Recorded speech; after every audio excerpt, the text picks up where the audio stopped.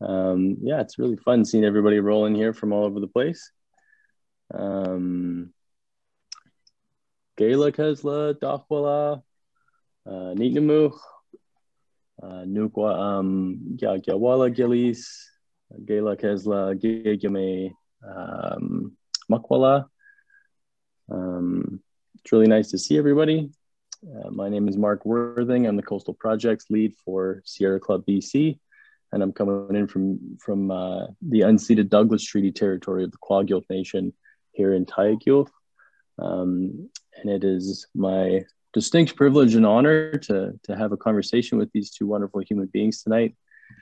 I'll introduce both Tlalitalas and Alex in a minute here. So we'll do introductions, and then I'll pass it over to each of them for some sort of opening remarks on the state of wild salmon, the future of wild salmon, and where we're at right now, to share some of those reflections. And then following that, I'll pose a few discussion questions. We'll be able to sort of move through a dialogue about wild salmon and fish farms and the health of wild salmon on the coast here. And then we'll turn it over to questions from everybody, from all of you, and then wrap with a really brief reading from Alex's new book that she's recently published.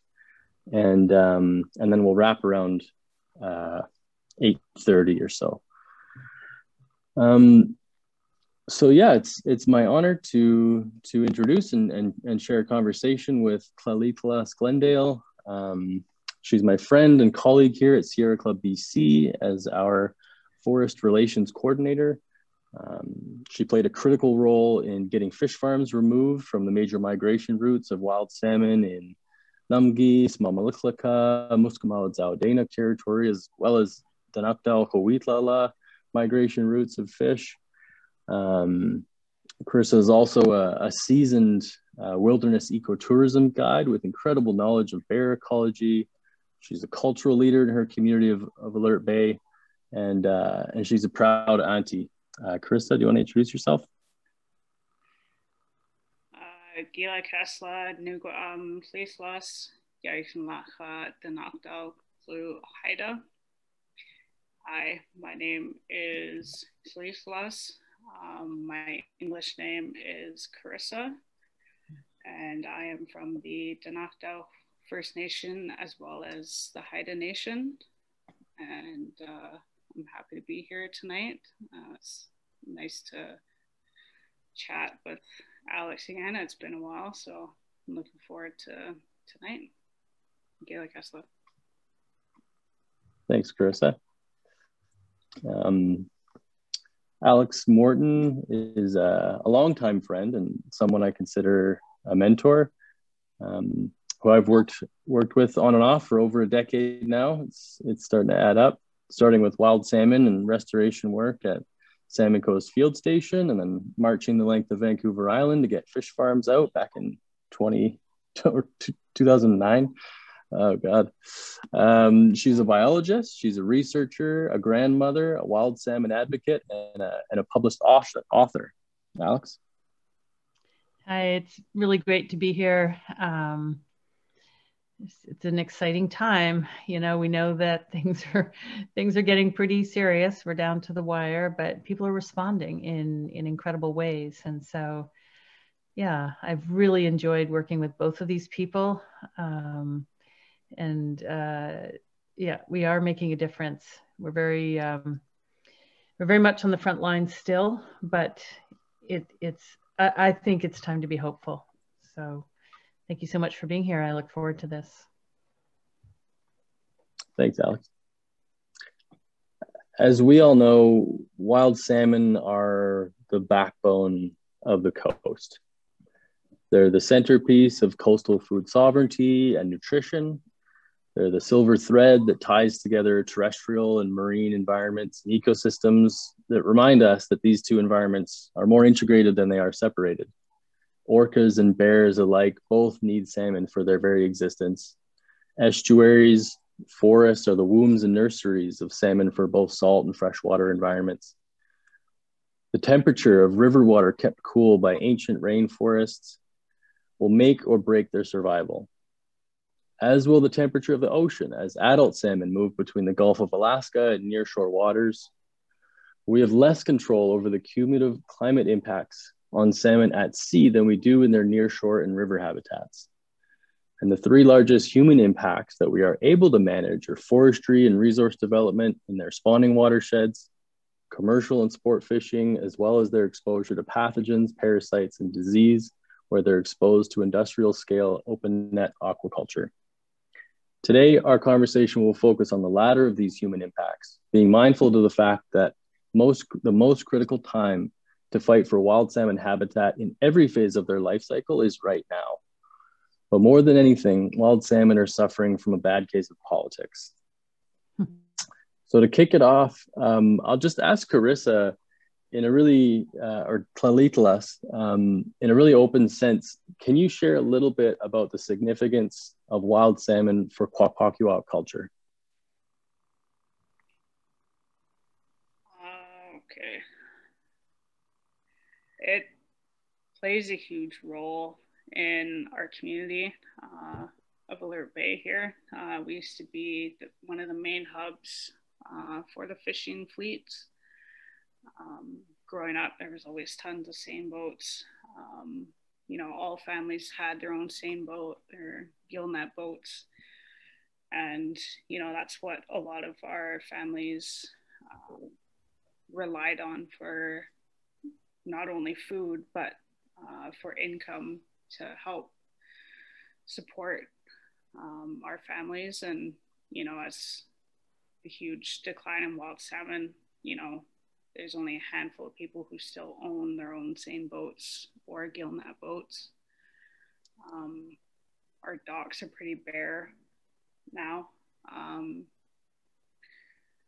I was fortunate enough to grow up with, you know, wild salmon. I was taught how to not only fish, but prepare and preserve fish for the winter, and that for my families. You know, I'm very grateful that, you know, I got that opportunity, and it's been one of my main reasons why I have done what I've done to try help save our wild salmon, is so that I can pass on what I've been able to learn down to my nieces and nephews, my godchildren, because it, you know, before we used to be working on fish for days, you know, hundreds and hundreds of fish for all of our families all over the community. And now we're lucky if we get 1 to 5 fish. So it's like it's a huge difference compared to when I was younger. But yeah, so that's been one of my main reasons for standing up and trying to save wild salmon. So, you know, the next generation has the opportunity that I did growing up.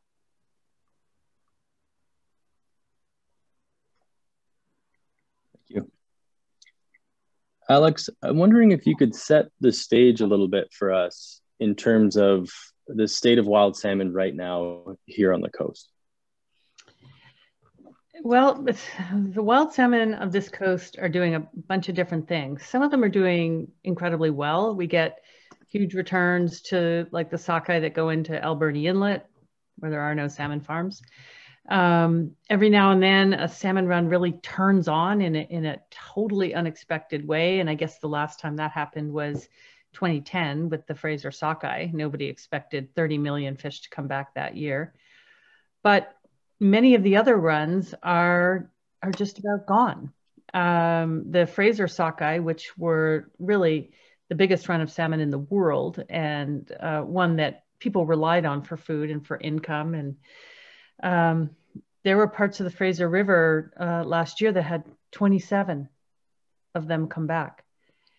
So we are looking at, we're definitely looking down the barrel of extinction, but every now and then they do incredibly well. And part of the research I do is looking at the juvenile salmon coming out of the rivers. And I just did this in the Discovery Islands a few weeks ago. And even with climate change and even with urban development, there are still a lot of young salmon coming out of these rivers. They are trying to make a go of it. And so, yes, climate change is a huge issue, and all the changes we've done to the landscape are a huge issue. But these fish are so remarkable that they're hanging on. And I just keep wondering, so what would happen if we fell in line with First Nation governance? So First Nation governments were actually built to protect wild salmon because the survival of the villages depended on it. They actually have mechanisms for it. What if we were to fall in line and actually work with these fish? We're not going away. I'm not saying, we all have to go away, but if we actually figured out what they need, I think we would see extraordinary returns. There's no evidence that we would not see extraordinary returns come back to this coast. And so that's where we're at. We can either snuff them out right now, or you can shape up and do what they need, and we could have abundant runs return. Do you have a sense of the time scale on that? Like, are you talking about a framing of 5 years, 10 years, 2 years, 20 years? Like, what's right now? Well, there's runs going extinct every single year going forward. When you have a return of 27 fish to the Shuswap, yeah, that's extinction.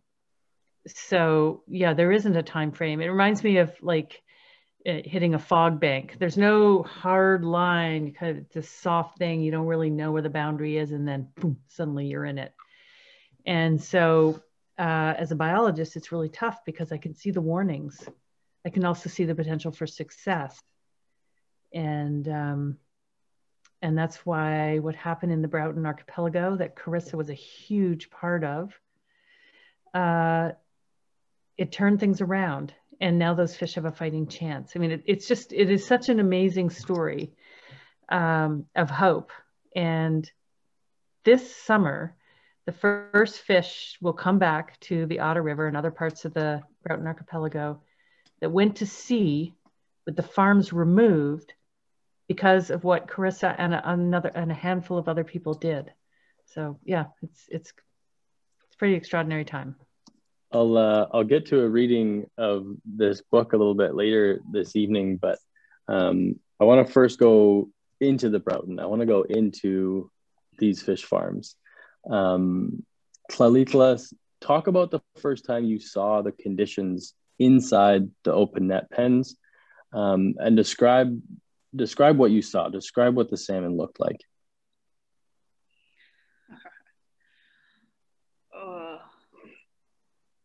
Yeah, I still remember that day like it was yesterday. Once you see the condition of those fish in those pens, you never get it out of your head. And after living with them for so long, it really gets imprinted in there. But just the smell, like right off the bat, like that was the most disgusting thing ever. Not too many things like that get to me like that, but that did. I didn't want to eat or drink for like the first few days of getting on to the fish farm. It was just too gross. Seeing big chunks missing out of these fish, seeing some that were like mustard yellow, their eyes bulging, or two jaws. It was just sad. And to think that all of these fish actually go out into the world and people actually eat them was even more horrifying to me, because I would not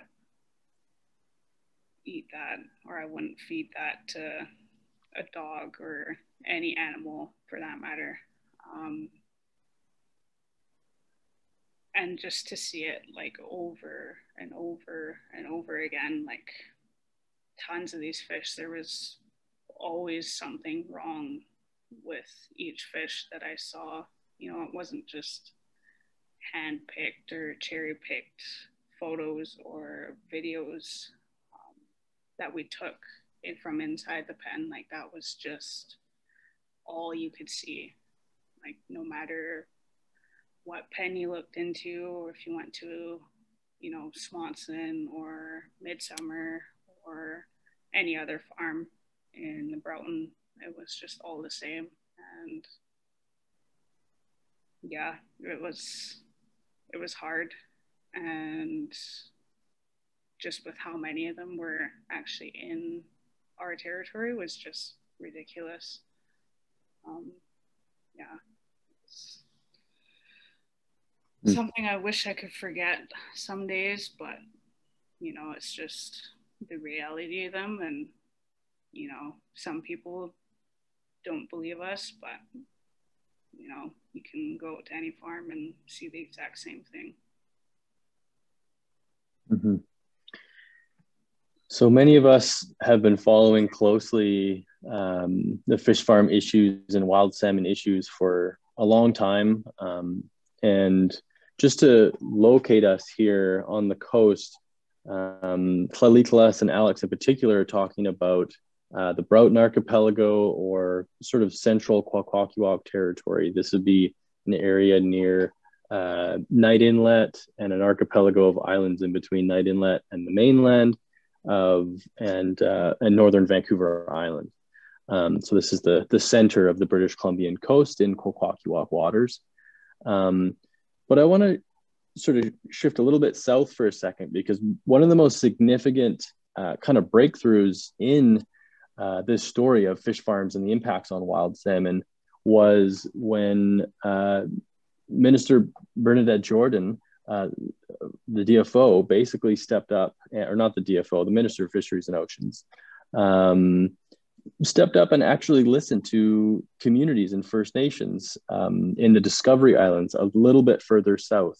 And it's kind of a synopsis of a longer, 30-year plus battle in a short time chunk. So Alex, I'm wondering if you could tell a brief history of the Discovery Islands, when there were fish farms, to the decision, to where we're at now, and what we're seeing with the removal of some of the restocking of those farms. Sure. So the reason the Discovery Islands are so important is because approximately 1/3 of all of British Columbia salmon go through there. And that's simply because the Fraser River is so huge, 1,000 kilometers, with all species of fish, of salmon and steelhead in there, and the massive runs of pink salmon, chum, and sockeye. And they come out of that river, and most of them turn north and go between Vancouver Island and the mainland, which puts them going through those narrow channels off of Campbell River, which is called the Discovery Islands. Now, there should never have been salmon farms. Salmon farms, as you probably know, are raising Atlantic salmon with up to 1 million fish per farm, one after the next, and sea lice are breeding on them, and viruses. We now know there's a virus from Norway that's been spreading ferociously out of those farms now since 2010 at least, and bacteria. And so I began my research in the Broughton Archipelago on the impact of salmon farms on juvenile salmon because I lived there. But I began to wonder almost immediately what was going on down in Discovery Islands. And so I found a remarkable commercial fisherman and lighthouse keeper at Chatham Point, and he emailed me and said, is there anything I could do to help? And next thing you know, he's working all spring long with the beach seines, netting these fish so I can count the sea lice on them. So then last December 18th, all of the federal licenses for the salmon farms in that area expired. And this is a thing that has happened frequently. And the industry just takes for granted that they're going to be renewed. But, times are changing. The minister realized that she had to consult with First Nations, had to really consult with First Nations. And there's 7 with overlapping territories in that general area. And so the consultation happened with all 7 nations. And in the end, on the day before the decision, she announced that no Atlantic salmon, no farm salmon could be put into those farms ever again, which was shocking. That's 19 farms. All the main industry is run by Norwegian companies, 3 Norwegian companies, and all of them were involved. And nobody's ever said no to them before. And so, I mean, I literally turned off the computer, turned off my phone. I needed to just go outside in the dark and light a fire and just think for a while, because I didn't even know what the language was for something like this. Well, the salmon farming industry has now taken the minister to court. 2 of the companies have, and they're not leaving gracefully. But I went down there and a few weeks ago and looked at the juvenile pink and chum and sockeye that were coming through. And when there's farms, the fish are just covered with these sea lice. They're on their eyeballs. They're eating holes into their bodies. The fish are emaciated. They shiver when the lice move on them.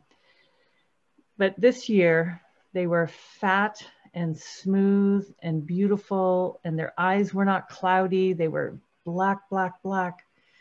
And they were sassy, like they didn't want to go in the bag to be counted. And because I let them go afterwards. But it was incredible to see the difference in just 1 year. And the sockeye that went through were from the generation that went in to the Fraser in 2019, which was the lowest in the history of Canada, sadly, until last year, 2020, it got even lower.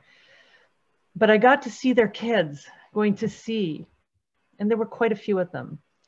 So it's like, okay, this happened in the nick of time.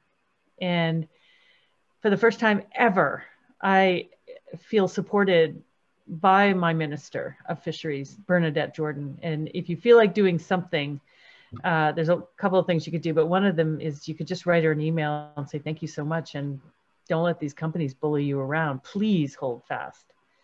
So yeah, that's in a nutshell what happened there. And it's miraculous, because none of us really win environmental battles to save parts of this planet. It's so rare. We have to accelerate this success, right? Otherwise we're in bad shape. But to actually experience it, I mean, I've been fighting this industry my entire adult life. Like, my hair was black when I started this. And so yeah, quite remarkable. Thanks for that. Yeah, and of course, minor wins like that in the journey of this work are built over time.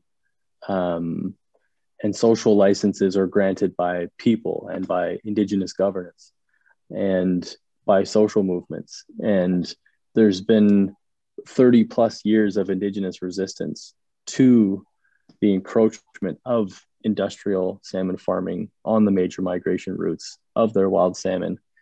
And so this question is for Tła.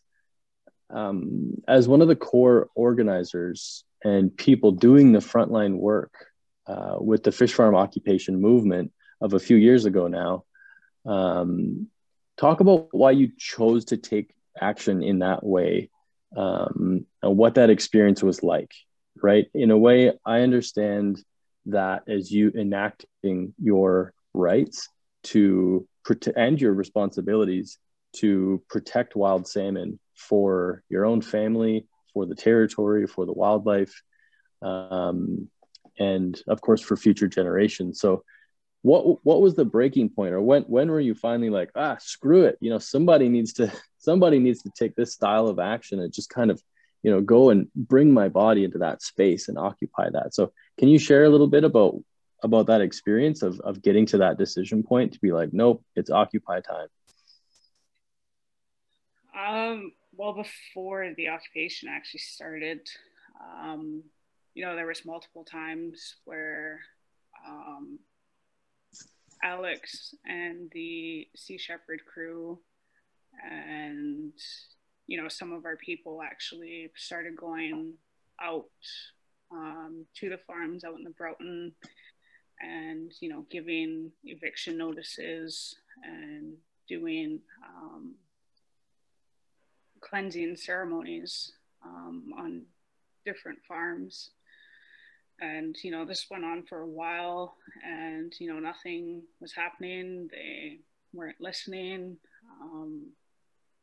It was kind of just like, okay, whatever, you're only here for a few hours, and then, you know, we don't see you again type thing. And, you know, it just got to the point where, you know, we needed to do something bigger, you know, and make people listen, you know, make our voices heard. And yeah, so Ernest Alfred was having meetings and stuff here with the community, and, you know, we were going over different things like, what else can we do? Like, we need to do something. And he was like, okay, I'm going out, I'm gonna stay out there until they're gone. And he said, who's with me? I was sitting in the back of the community hall at that point, and it was quiet. You know, like, this was a lot to kind of like take in, because we didn't know what that was going to look like. We've never done anything at that scale. And it wasn't until after the meeting, I went up to him, I said, okay, I'll go with you. You know, what's the plan? And we still didn't know at that point, but we packed our bags, packed the tent, whatever else we needed, and we headed out the very next day. And that was the beginning. We didn't think we were gonna have to be out there that long. I mean, I sure didn't. I thought, okay. How long? I thought maybe 2 to 3 weeks at most. But I was 280 days. 280 yeah. days. Yeah, all said and done. And yeah, so, you know, it took 280 days until, you know, we finally got somewhere, and, you know, our voices were heard. I was getting messages from people from all over the world supporting, and, you know, it was a lot of emotions throughout the whole thing. You know, a lot of highs, a lot of lows. Definitely took a toll on me for sure, for being out there for so long, having to go through all of the stuff from day to day, you know, angry fish farm workers to stupid security guards and stuff like that. So it was like, I definitely put myself through a lot. And what kept me going was my niece that was at home. She was only, I think, maybe 3 weeks old when I started the occupation. And, you know, that was the one thing that kept me going was, you know, my niece needs a voice, and she's not old enough for that yet. And, you know, that's my responsibility, is to do what's best for her future and for the rest of the next generation. And, you know, so I did what I had to do, and, yeah.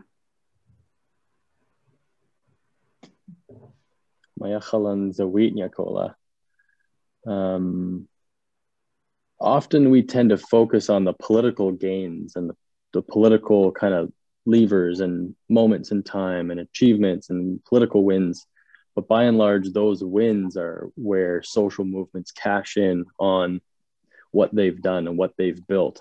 And there's a lot of people that that put their life force and their energy and make the sacrifices into movement building work. like you're talking about Tła.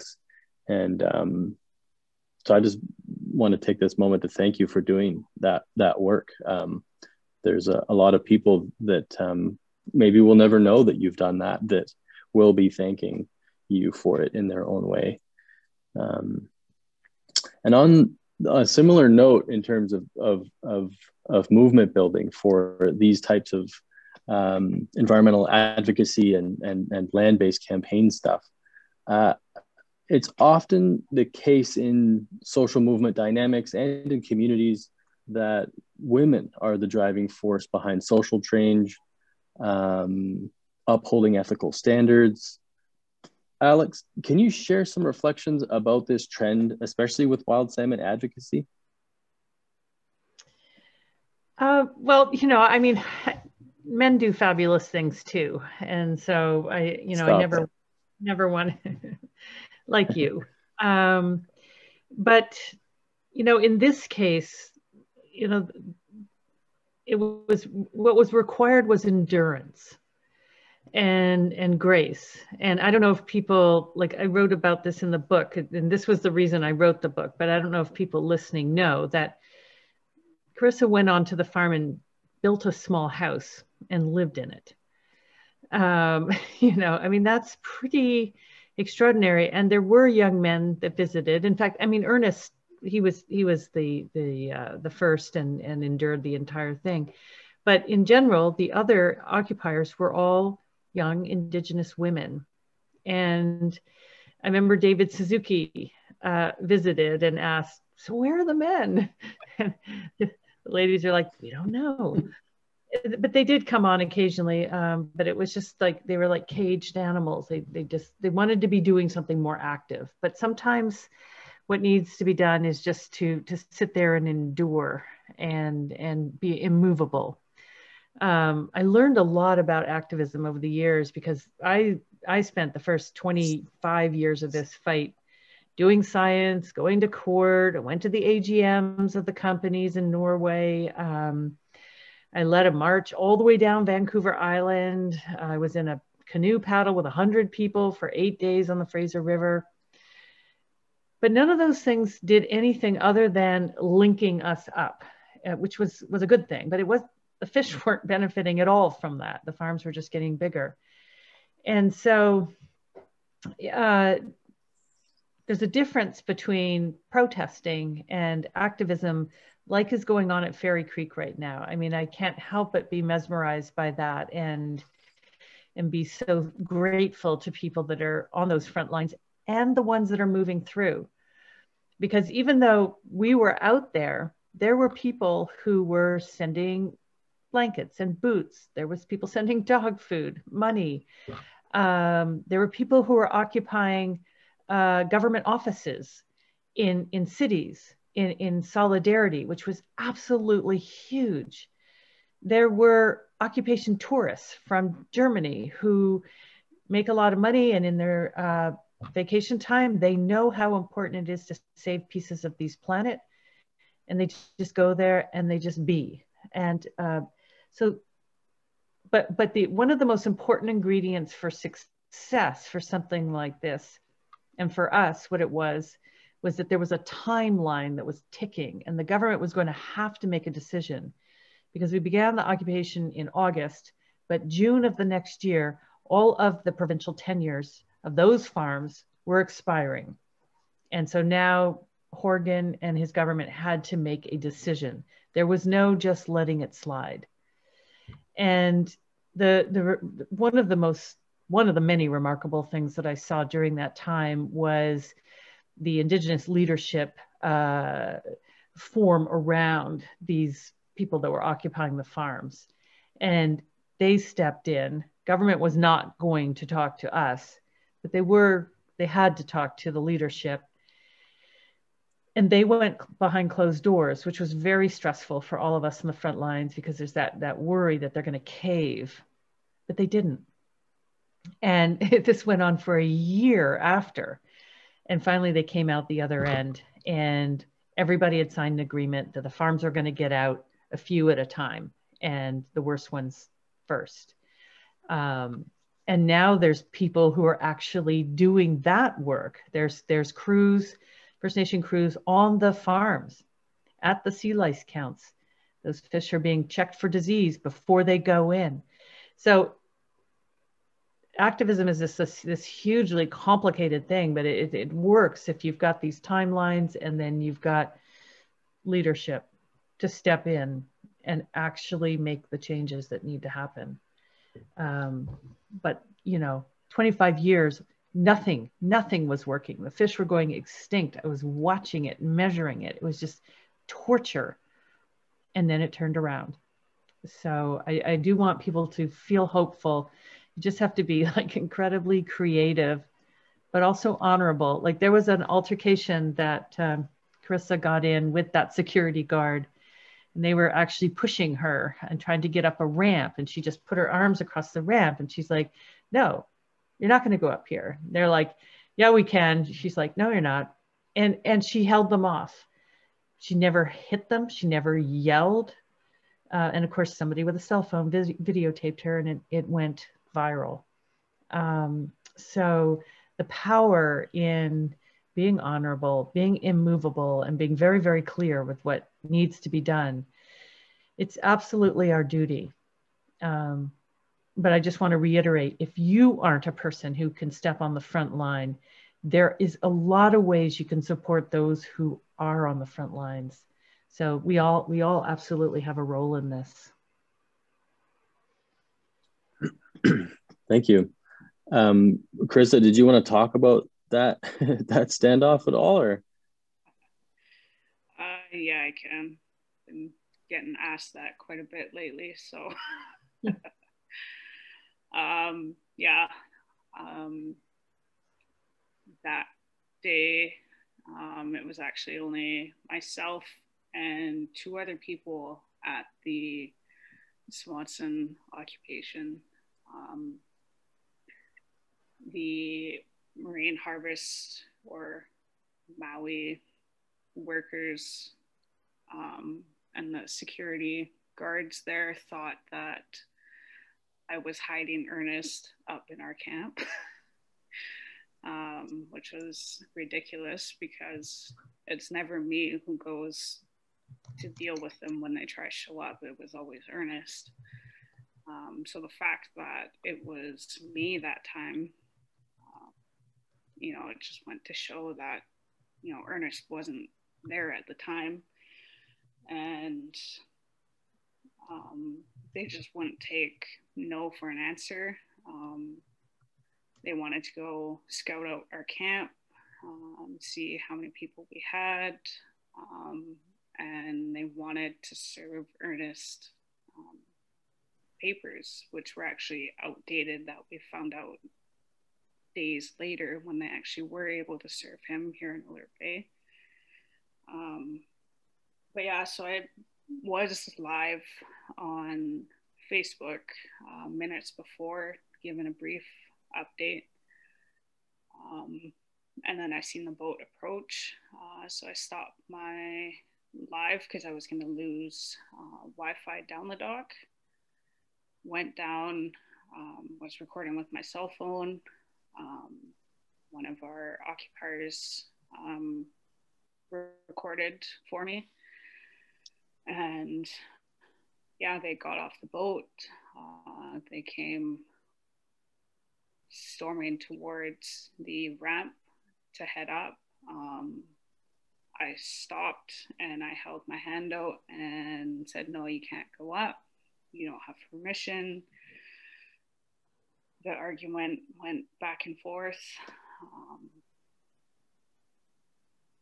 Reliving that day is a bit weird, hard. There was a lot of stuff said. Threats were made, and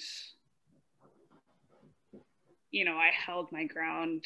I stopped them, which, you know, definitely wasn't easy. I did injure myself during that, and you know, I still suffer today with those injuries.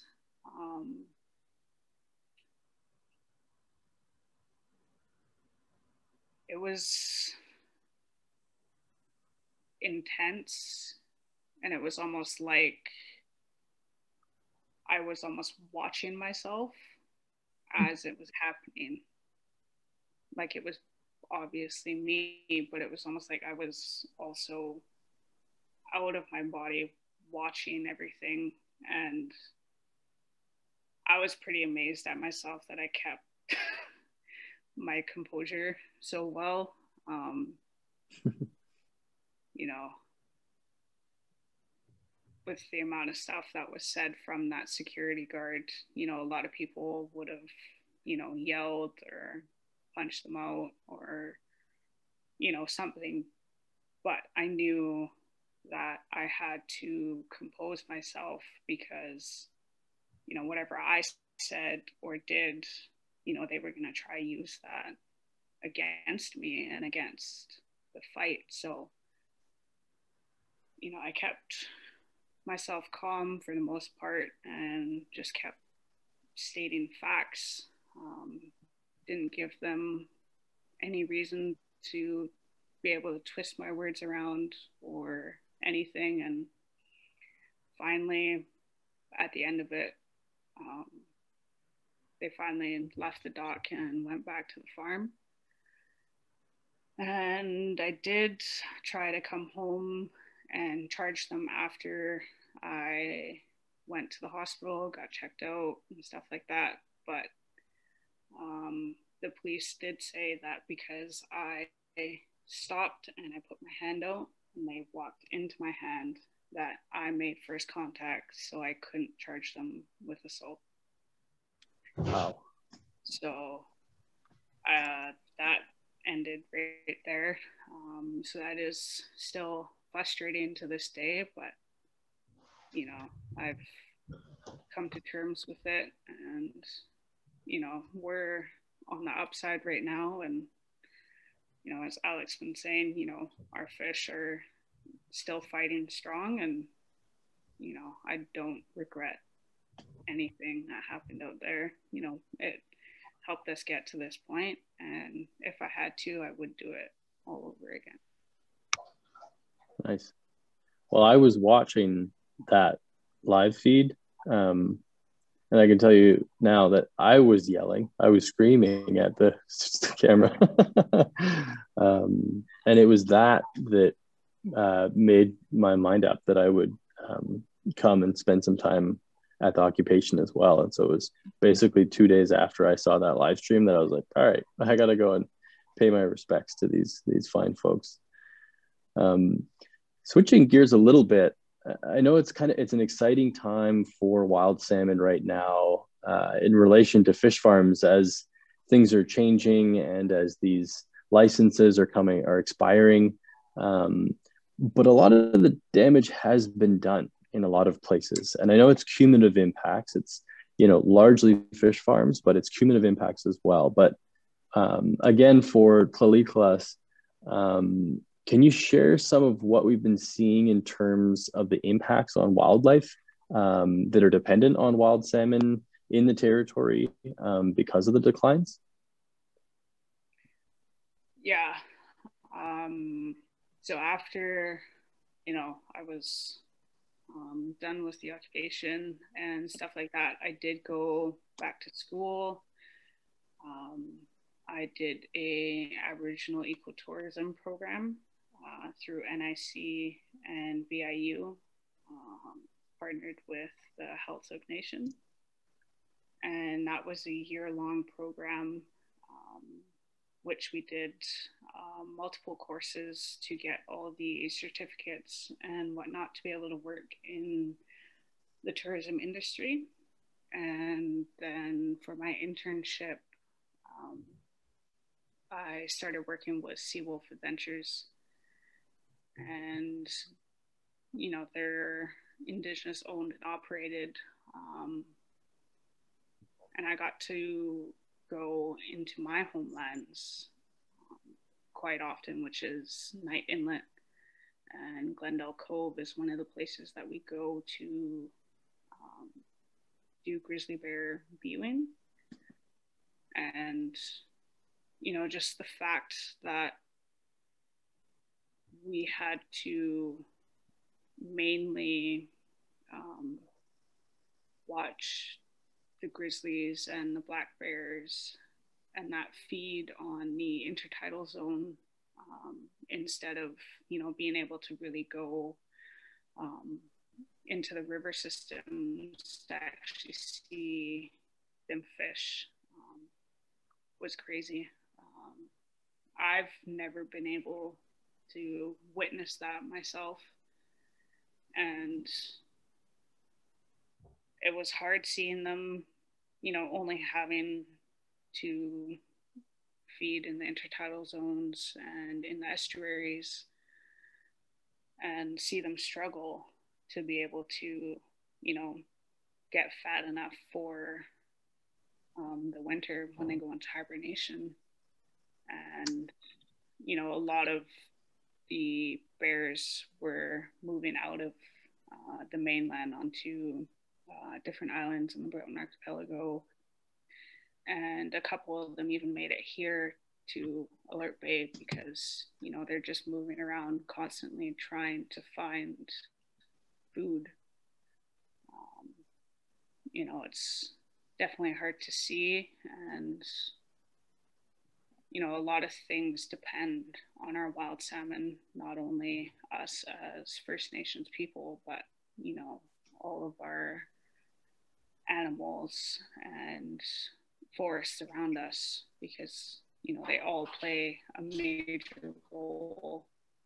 And yeah, it just keeps me going to fight more for our wild salmon so that the rest of the world can, you know, benefit and see how much wild salmon are important.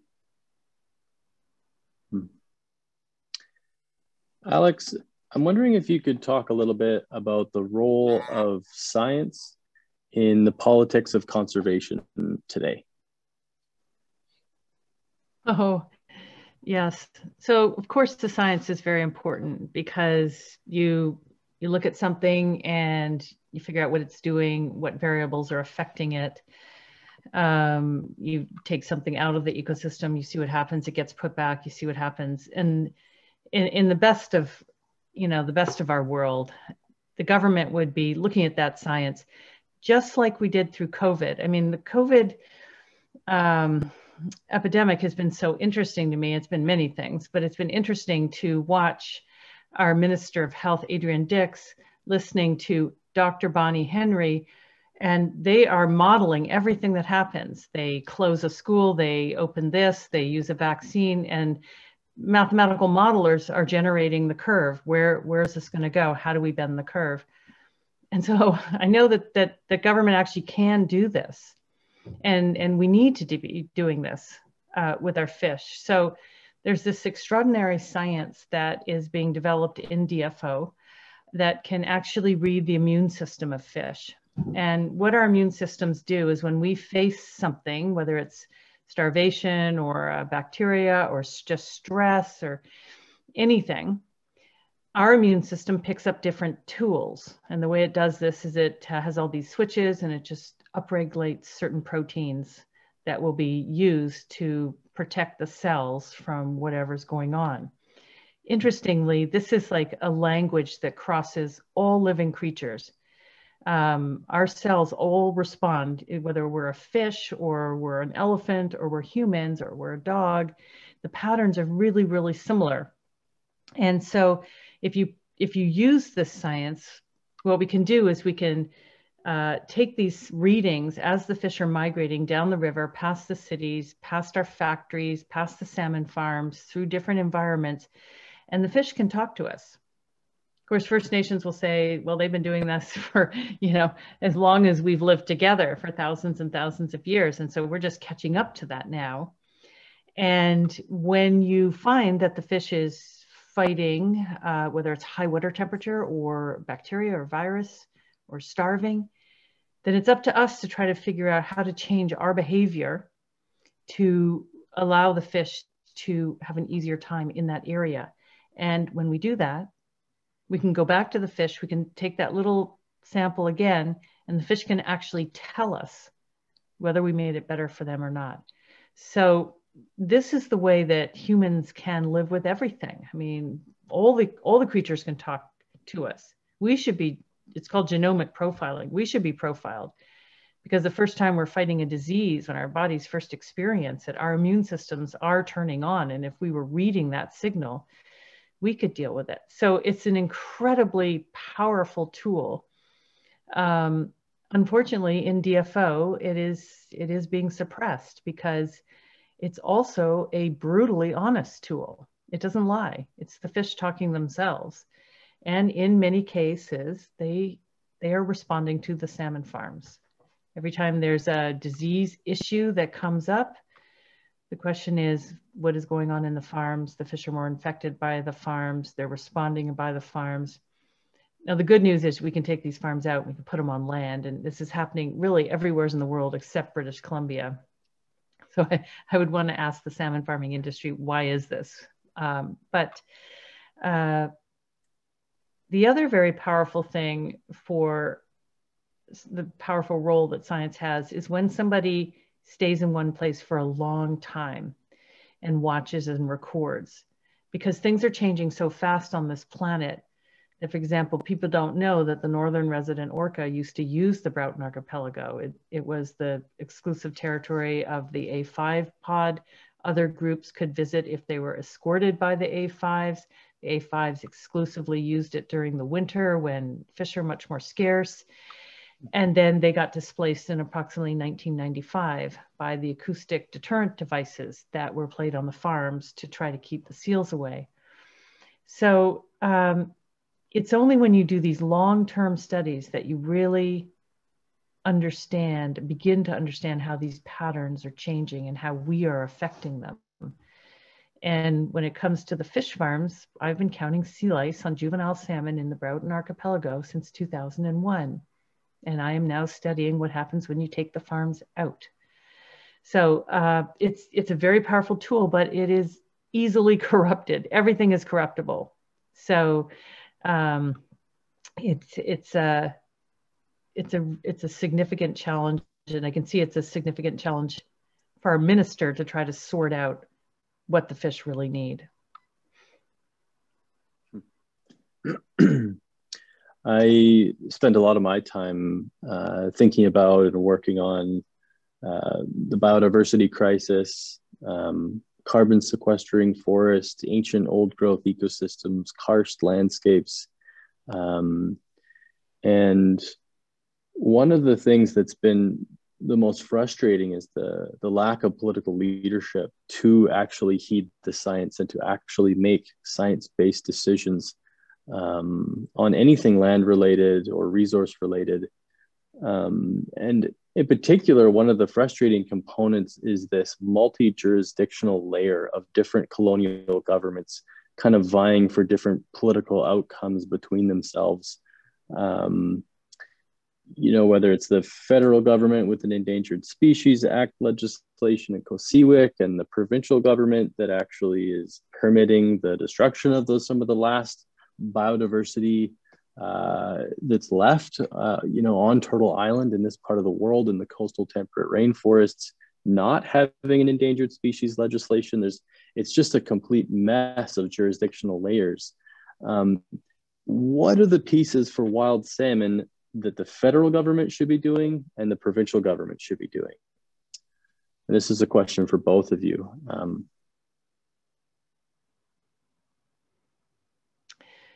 Okay, well, I'll go first so you can think about it. In my view, and really this is just personal experience, but it is a deep personal experience considering it's been going on for 3 decades. The non-Indigenous government is going to have to give the power over the fish to the First Nation governments.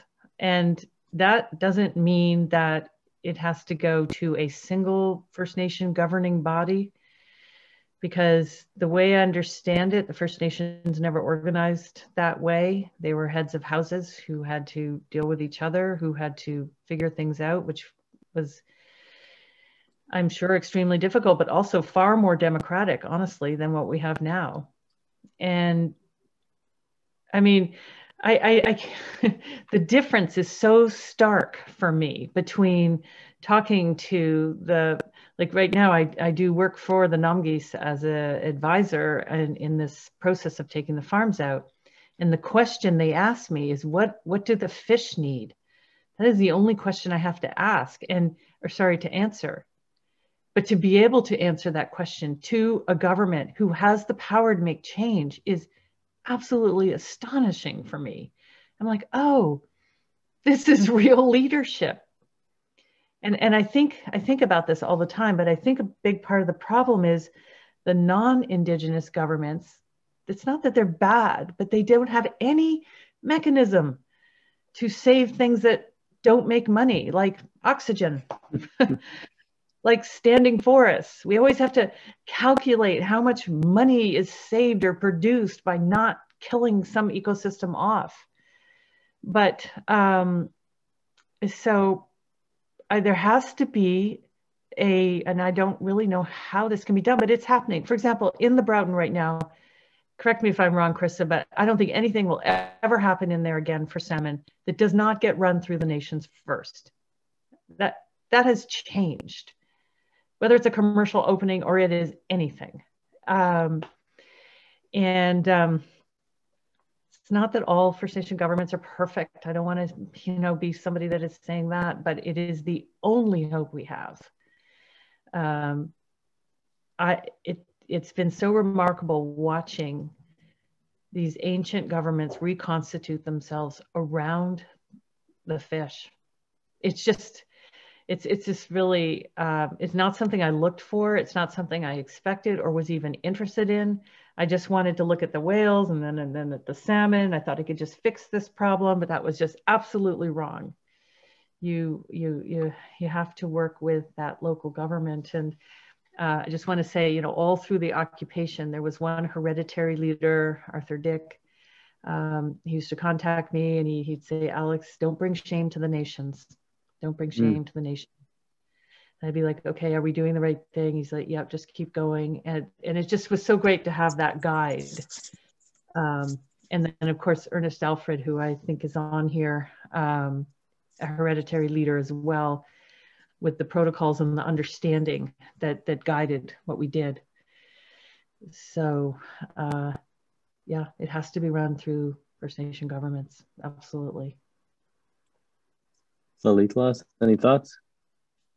Yeah, I mean, for me, what I would like to see is, for us to go back to our old ways and, really get that connection back to our territory and our waters and our lands, because, that's been a huge wall for a lot of us. We're on these certain reserves now and living in cities and stuff like that. And,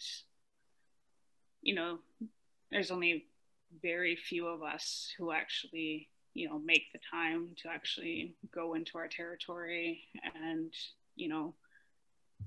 connect with the land and the water and, keep our traditions alive with our traditional medicines and stuff like that. And that was a huge part to why we were able to really live for so long before colonization, was because we had that connection. We listened to the fish and everything else that it sustained us and took care of us, and we took care of it. And I think we really do need to get back to that, because our ancestors knew our territory like the back of their hand, and knew when to fish, knew when not to fish. Yeah, so I mean, this government definitely has a lot to learn, and if they did actually take the time to listen to each nation on what's best for that location, I think this world definitely would be in a lot better shape than what we are in right now.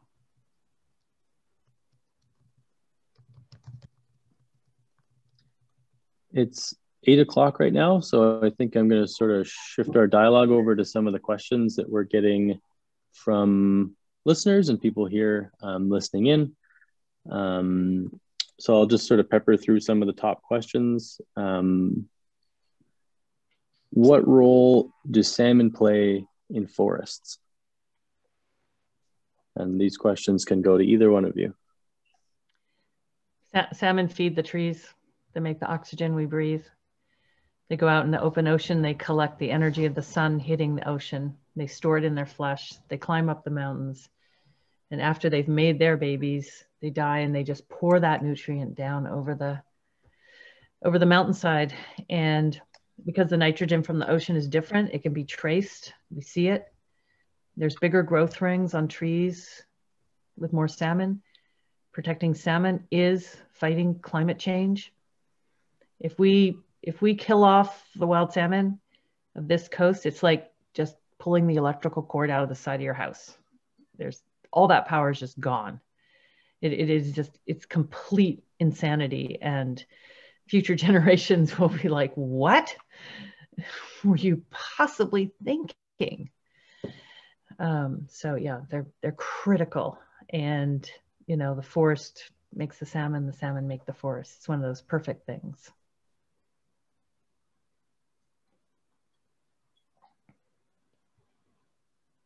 Tła is nodding. I remember being in a meeting with the Forest, Lands and Natural Resources and Rural Development Ministry office and a bunch of forestry professionals in the Port McNeill office a few years ago, maybe 4 years ago. And I kept talking about salmon, and they were confused as to why I was in a forest meeting and kept talking about salmon. And then I started describing this electrical input process and the shape of Vancouver Island and the mountains down the middle of it and all these rivers and estuaries and systems that go up into all the watersheds that feed the bears and the eagles and the birds and the, you know, mycorrhizal fungi and everything in the forest. And I described Vancouver Island a bit like a lung, and salmon being the oxygen and breathing in and breathing out. And never have I seen a group of people look at me like I was so crazy as those folks. And it was a hard meeting to see the dissonance between people making land use decisions around forests, not thinking that salmon had much to do with the issues and the concerns of forest management. But of course, the reason that I put a lot of my life force into fighting for wild salmon in the same breath for the last remaining intact and contiguous watersheds of ancient forests are for the same reason. It's the same place. It's the same ecosystem, the whales and the bears. This is a classic question. I get this one a lot too in my work, is like, what do we do? You know, how do we save wild salmon? The big, what do you do question. But I'll put a little finer point on it based on a question is around boycotts and consumer choices. So should we be boycotting farmed salmon or companies that own farm salmon operation, Mitsubishi or whatever? Like, do we need to do market-based campaigning or strategies as well, you know, in restaurants and different Costco, different places that supply and sell farm fish? Should we look at that, and should people be actively making those decisions with their consumer choices? So, I mean, this is something I've thought about a lot. The answer to your question is yes, but to get enough people to do it to affect a multinational company where the majority of this product is going to California or to Asia, it's hard to get a grip on it, but it certainly is something to do. And when you are reaching into that cooler in the supermarket and you're deciding wild or farmed, you're making a critical decision for orca and the other 100 species, including us, that depend on wild salmon. So it is very important. But right now, we have a minister of fisheries is going in the right way, and I just think everything we can do. Do you know, I heard from some people in government that a minister of fisheries has never been thanked publicly in the history of Canada. So interesting. Here's your opportunity. And maybe they'll realize when they do the right thing, the people are happy. It's not surprising considering the track record, but yeah, that's a compelling concept. Yeah. Yeah. And I know, Carissa, you said you wouldn't even feed farm fish to a dog. Yeah. No. So boycotts in the cards there. Yeah.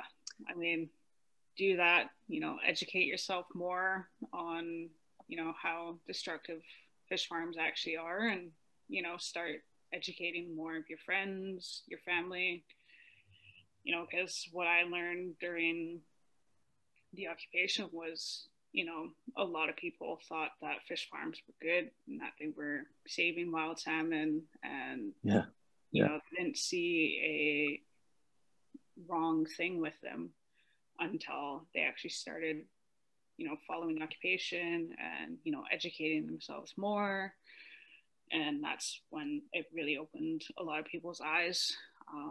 So just keep educating yourself and educate even strangers in the grocery store.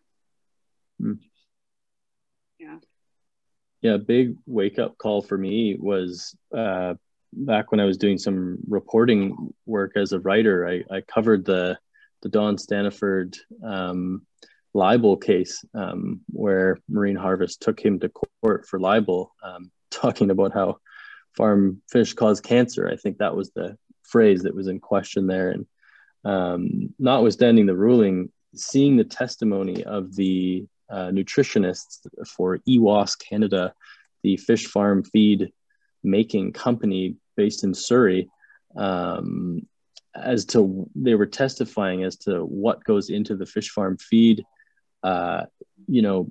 bones and flesh from industrial cattle slaughterhouses and feathers from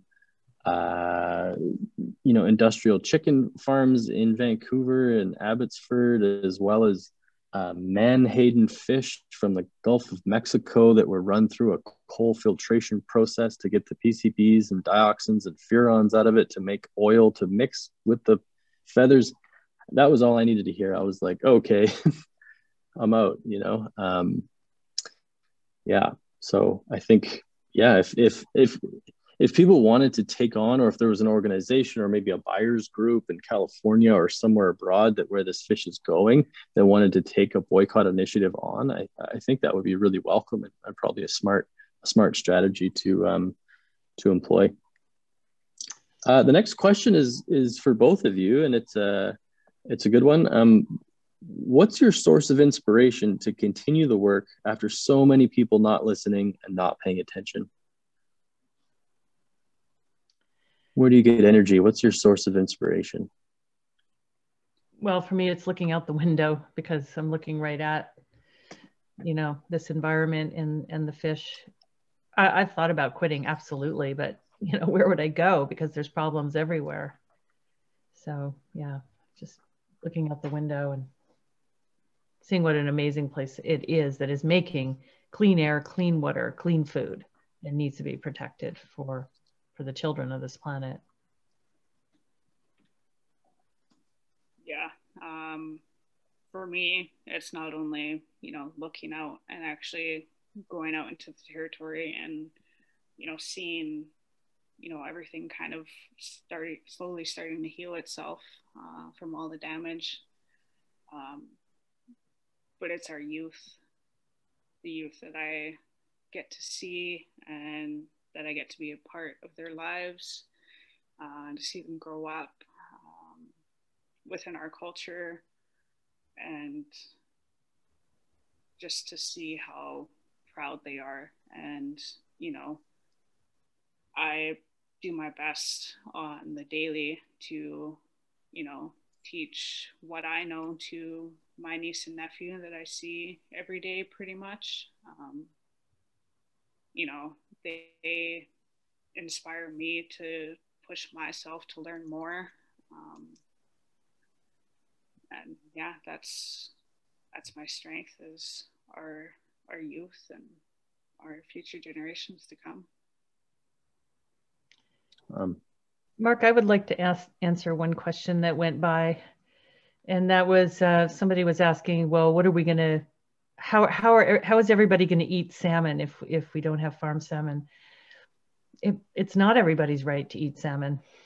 That is just not everybody's right. And this is something that we as a species really, and as a culture and a society, we got to get a grip on this. We don't have a right to exploit this planet because we all want to eat one thing. That's never the way it was. That's not the way this thing works. And so if the salmon farming industry wants to build tanks and create a whole separate ecosystem with no spillover and use their waste to grow things, it's still a difficult idea, a difficult concept for me to accept, because really, if you want to farm something in the ocean, you should start with algae and then farm a fish that eats the algae and then take the waste of the fish and grow something else. But we do not have the right to eat everything to death on this planet, because you know what? We take that right away from the children. So, I mean, when I hear the old growth logging argument and the loggers saying they can't exist without logging old growth, well, they're not leaving any for their kids. So we have to act like adults here at some point and think about the children. And so I just wanted to answer that question. Everybody can't eat salmon in the world. That's just a fact.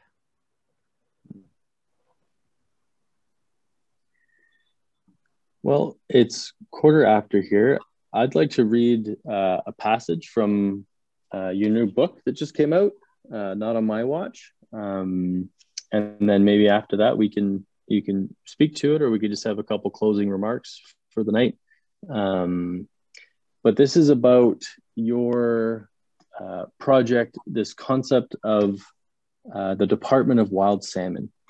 And it's from the last section, the last bit of the book. And I wanted to kind of take something from the last section, because I want to look forward a little bit. I want to think about the future of wild salmon and what types of management thinking, what types of relationships we need to cultivate with each other, with the land and with the fish. And you've put a lot of thought into what is a simple but beautiful concept of this Department of Wild Salmon, as you call it. So yeah, let me just read a passage here. The Department of Wild Salmon would pay close attention to the people trudging up rivers, climbing over logs, and crawling through dense brush to reach salmon runs throughout British Columbia. The eyewitnesses. This science depends on them, and so I would take them into the labs to see what happens with the samples and the data they so arduously collect. As field workers visited the labs, they would find out why was it so important to use sterile tools on each fish to take each sample exactly 2 kilometers apart from the river. Samples taken at precise intervals allow for higher degrees of confidence in statistical results. We would learn more. But forcing a field crew to do the impossible destroys morale and weakens the results. So lab technicians working on the samples would need to pull on their own hip waders, try to anchor a boat in a falling tide where it would go around in exactly 90 minutes and help in the gathering. In this way, the technicians in the labs would also gain respect for the challenges faced by the collectors in the field. Working together, they would streamline methods to find a balance between what is optimal and what is possible. The Department of Wild Salmon would facilitate annual gatherings where all teams could share ideas, successes, and failures, where they could eat together, perhaps hold a salmon dance, and create community among the learning the language of the salmon. And finally, all of this would have to be gathered under the auspices of local First Nations. While giving control over happens to salmon runs to First Nations scares some people, consider this. Indigenous governments are entirely focused on very specific regions without the need to consider international trade. This difference is critical to life on Earth. While the big picture is important, it immobilizes governments who are trying to satisfy international corporate needs and keep complex ecosystems functioning to produce clean air, water, and food. We're extremely lucky that the First Nations of British Columbia were not extinguished by colonialism, and that they are combing through the ashes, revisiting the secret places, reviving their languages, and seeking wisdom from their elders to rebuild governments based on human and nature as one. I know that many Indigenous people reject the word science. I saw the horror on the face of a woman in the ancient salmon drying shack on the banks of the Fraser River in Lillooet as I pulled on blue latex gloves and opened up a sterile blade to sample the fish she was preparing for drying racks. But they are scientists in the true sense of the word. They observe, remember, ponder, see, and feel that all life is connected. The sacred dances of the animal kingdom are cultural, but they are also biology lessons. All the animals that appear around the fire in the big house, from bears to bottom-dwelling fish like sculpins, are part of what happens in this place and why it happens. Here on the western edge of the North American continent, salmon are the masters at the art of thriving. Through the concept of the Department of Wild Salmon, salmon would become our teachers, ensuring that we are finally learn how to thrive, because we will only thrive if the world around us thrives. I love that. That's great.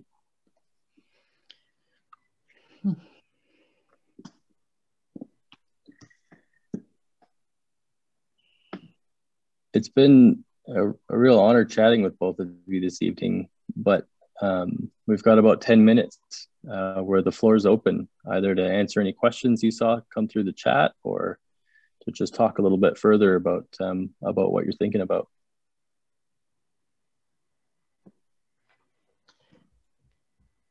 There was a question that was persistent here from Laura Cramner asking what I think you said, Laura, what works to unite First Nation leadership, because we're seeing a very different thing happening in the Discovery Islands right now, where 7 nations are trying to figure out how to deal with consultation and with the farms. And then there's what happened with the Broughton Archipelago. And I think it just I don't know, you're probably the better one to answer that question, but I think it's just the individuals who are involved. There are people who are very confident in their leadership and don't seem to feel the need to dominate, and they're having an extraordinary impact. I know in the Broughton, there was an amazing thing that happened, and I missed it entirely as usual. I'm looking always in the wrong direction, but I didn't realize that a debate or controversy or disagreement over territory existed between Namgis and Mamalilakala. And that disagreement was purposely put aside for just this one thing. So they didn't resolve it. They just said, we're going to put it aside. And when the different chiefs were coming and sitting on the farm at Swanson at the very beginning, I didn't grasp the full significance of that until now or till later. But that was a very, very important thing that happened, because the difficulty we have right now is you've got the Fraser River nations who depend on these salmon coming back to their homes that are running through territories with salmon farms, and no nation wants to tell or be told what can happen in their territory by another nation. And so this is a very, very difficult situation. Absolutely.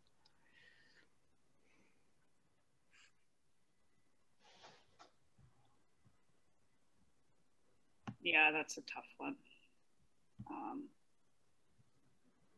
For a lot of us, there are those, disagreements and arguments between, our tribes within the Kwakwaka'wakw Nation. And, that's just kind of a thing that happened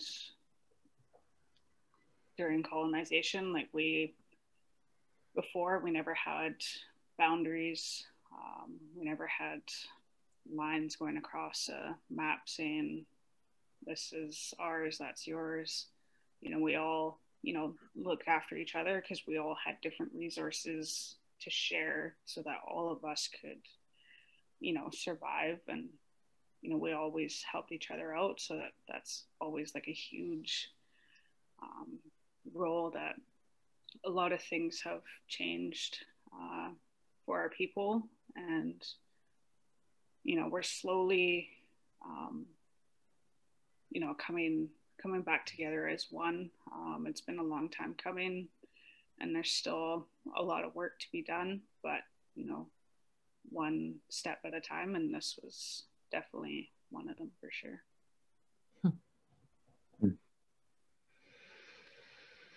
Yeah, I certainly, as a Mama Tła, I'm always in sort of a learning stance around how to conduct myself as a settler in Indigenous territories and navigating community-based dynamics and needs and healing.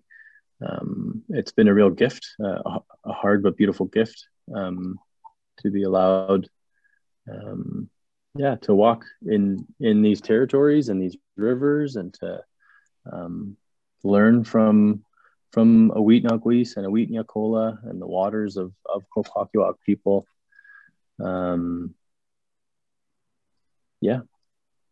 If people enjoyed the conversation tonight, we have and host webinars on a number of different topics and issues at Sierra Club BC. We're always trying to facilitate the dialogue and move our connections and our relationships forwards with Mayakala. And so if you do like these webinars and you do feel you're in a position where you can donate, please do. Alternatively, please contribute to Alex's work. Pick up a copy of this book. Can you order this online, Alex? Where can people find this book? Yes, you can order it from Penguin Random House, but also you could go to your local bookstore and ask for them, or of course it's on Amazon with everything else. So, cool. Yeah. Yeah, great. Yeah, support your local bookstore if you can. And more and more we'll be folding out bigger and better projects with Tła. I'm excited for what we're going to get into in the territory in the next year or so. So stay tuned. Lots of good work ahead and lots of good work behind. So Gaila Kesla, everyone. I think we'll just wrap. It's wonderful. Great to work with both of you tonight. Thanks everybody for being here and the great questions. Yes. Yeah. Gaila Kesla, everyone. Thank you for taking the time out of your lives tonight to join us, to learn more. My hla hints a wheat nakula. Respect the land, sky, and the sea. Gaila Kesla. Gaila Kesla.